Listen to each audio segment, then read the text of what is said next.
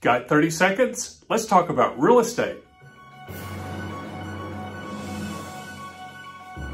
Did you know there's one important thing you need to get before you buy or sell lakefront property? What is it? It's a Section 26A permit issued by TVA. If you're selling lakefront property, make sure that your Section 26A permit is in order and that all improvements, including docks, ramps, seawall, or even vegetation management, are listed on the permit. If you're buying lakefront property, request a copy of the permit from your agent.